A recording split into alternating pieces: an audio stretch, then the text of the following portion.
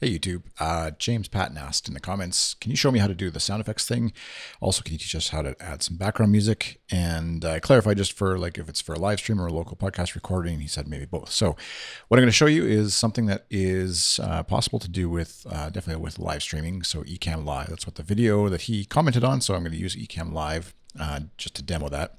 And just a note that as of version 3, now they're up to version 3.1.1, but as of version 3, this changed a lot in Ecamm Live, I think, in terms of their ability to handle, say, desktop audio. Before version 3, what I would have used is Loopback, so Rogue Amoeba's app for adding audio devices that allow you to route audio from one place to another on your Mac. And I would have created a Ecamm Live audio device in Loopback, and then added Farrago, which is the app I use for playing sounds and music and things like that, inside of podcasts as well as inside of Ecamm Live. And then that device, the Ecamm Live device, is what I would have chosen along with, I would have also added my microphone, as you can see, the Scarlett 18i8 USB device. That would have been added as part of this Ecamm Live device, audio device. And so then within Ecamm Live, for example, I would have chosen Ecamm Live, strangely enough, as the audio input device, because otherwise I couldn't have got my desktop audio, the sounds coming from my computer that my computer itself was making, along with my voice, into Ecamm Live for a live stream, except for when it was on like a desktop screen. So if I was switching, I'm not actually live streaming right now, as you can tell, but because I haven't gone live, but just to show this for demo purposes. So when I switch to like a desktop scene, then the system audio option pops up. And so then I can choose to mute or play back system audio. So anything that my computer, sounds that my computer is making would come through the live stream. But then when I switch back to just me, that device goes away. So that's why I would have switched to Ecamm Live. I'm not going to do it right now because it might mess with the screen flow recording here. But I would have switched to Ecamm Live, which is a device created in Loopback, Ecamm Live there, you can see. So it's not something that comes with Ecamm Live, it's what I made. And that allows me, like I said, to have Farrago and then other apps as well, for that matter. So I was demoing Logic Pro, podcast editing, that kind of thing. If I was doing that on a live stream and I wanted to bring the audio in from Logic Pro into Ecamm Live, that's what I would be using. But now, as of version 3, I believe, correct me if I'm wrong, I could be wrong on when it actually was added, but I believe it was version 3 when they added this inside of Ecamm Live in under Preferences. You can choose in the audio tab here, broadcast system audio when you're in screen sharing mode. So that's like what I was saying with the desktop layer. When I switch to the desktop layer, Command 6 in my case, system audio appears, and then back it appears. So I can also have this be never. So if I never want to accidental audio from my desktop to appear on the live stream, I could do that. Or I could have it appear all the time, which is what I would be doing now going forward if I wasn't already using Loopback and having things set up that way. I would use all the time. And that way, if I play, say, in Farrago, is the app I use. I don't know if you guys are hearing that or if I'm just not hearing that. Let's see, where am I going to play that through? Yeah, it should be going through there. If I was paying for the Pro version, I could have audio out. I think I need to do that in order to send it to Telestream Audio Capture. So I would have to get Pro, which I think is $8 a month. So I'm on the standard license because I had they gave a promotion to people who were on, who had bought Ecamm Live previously. And so I believe that's normally $4 a month, I think. And the only reason I would need that in my scenario right now is if I wanted to be able to record my screen like I am for you guys on YouTube, you folks on YouTube, and so you could hear the audio. You just have to take my word for it that it is actually playing back. And if I was streaming live, that would be apparent because I could show you the video on YouTube or Periscope or wherever I would be streaming. So for now, I'm going to change where Farrago is sending audio through. So I could choose in Farrago, Telestream Audio Cap. And I believe now you guys should be hearing it. I'm not. That's the fun of trying to do this all while you're recording a screencast of it. So it doesn't exactly work the way it would if it was live. And I wasn't trying to also record. But just to show you, I'm going to quit Ecamm Live. So that's how you would get now audio through there. Like I said, in preferences, where is it here? system preferences, audio, choose to broadcast system audio all the time, and you'll be off to the races with that.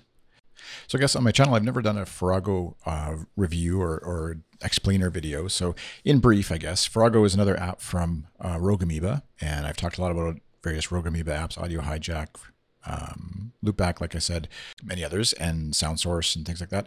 And so Farrago is just their soundboard app for the Mac, and it works really well. It's really nicely designed. It looks good. It's easy to use.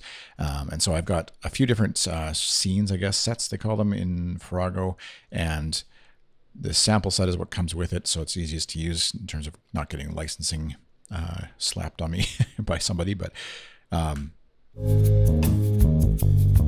I can just trigger and queue up all sorts of audio. So in answer to your question about using audio for a podcast, whether it was a recording or a live stream or whatever you might be using it for, a tabletop gaming experience, maybe with friends that you're wanting to have some sound effects, I put together a set of sounds just that I was messing with from, I forget which site they were from, but music that you want to use maybe as background for a video or for a podcast or a live stream or whatever you might want to do.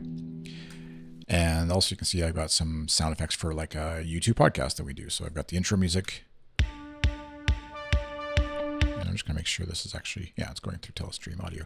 The hardest part and the weirdest part to configure all this is if, depending on how you're recording, you need to make sure it's going to the right place, obviously, for where you can hear it. So if you're doing this over Skype, that's where something like Loopback helps, because I can set up in Loopback, I can have maybe, whether it's Zoom input, let's say, for example, is like Skype. It's a competitor for doing video, audio, teleconferencing over your computer, over the internet. And so I can have in Zoom, this Zoom input as the input device. So my microphone in Scarlett 18i8 USB device is there. Farrago is there. And so then if I'm playing something in Farrago, you can see it's coming through here, going into the output channels in the Zoom input. So then if I'm talking on the phone with somebody on Zoom or Skype, they would also hear what I'm hearing. And so that way they can hear that. So just for an example here, you can use, say something like Audio Hijack to choose to include it. So I've got Farrago included. Right now the block is off for some reason, but I could be recording my microphone in Audio Hijack. Farrago is being recorded, and then also let's say a Zoom call or Skype call, whichever, are all being recorded on separate tracks within Audio Hijack. And then obviously I can then take those audio files into Logic Pro or a different audio editor that you might use. And then that allows you to use it while use Farrago and the sound effects and things while you're on a Skype call or Zoom call recording a podcast, but then have them on their own, have the sound effects on its own track separate from your voice, separate from your guest's voice. Let's say if you're using the Zoom recording as of their end, or else maybe they're sending you the audio files separately.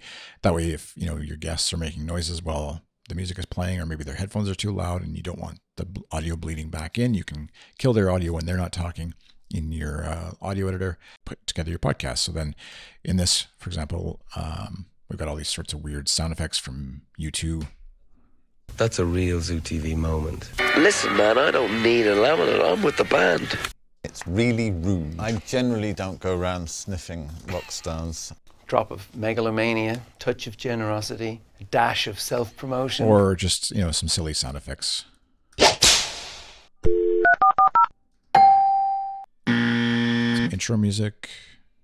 Hopefully that doesn't get me slapped by YouTube. I guess I should edit those out maybe. So you want to be careful about the sounds you're using, because YouTube's algorithm will quickly grab anything that you're using that might have any sort of sound effect, legal claim, I guess, copyright, and mark your whole video as unplayable or unusable or unmonetizable, depending on what you're doing on YouTube. So that is how I use Farrago and Ecamm Live, let's say, to interface and do a live stream, but also record with Audio Hijack and put together a podcast that I'm not live streaming and just putting audio together for a show. So hopefully that answers your question. And if I didn't clarify it or cover it exactly like you wanted or were hoping, feel free to throw a comment in down below, and I'll endeavor to do that in a future video. I will get to doing a full-on Loopback demo at some point here. I know it's often one of the most requested sort of tutorial audio videos that folks want to see how to use, and it's one of the harder ones to kind of explain and So I just want to make sure I do it right when I decide to do it. So feel free to give a thumbs up, subscribe, all the usual YouTube things that you do. And if you've noticed, I put together, I've been putting together a podcast for my business and putting a video version of the audio podcast just as a little experiment. So sorry if that annoys you on the YouTube. You can let me know in comments below, but just wanted to try out sort of for folks who subscribe to my YouTube channel, but would never, maybe have never listened to anything audio-wise that I do, put that on there as a separate feed, a separate playlist on my channel. If it's really annoying to people, I'll stop doing that, I guess, and just tell you where you can subscribe in the links below if you want to hear the audio version of that. It's kind of just a behind-the-scenes look at doing a podcast editing YouTube channel video production business that I run. So anyways, thanks for watching. Thanks for subscribing and commenting. See you in the next one. Bye.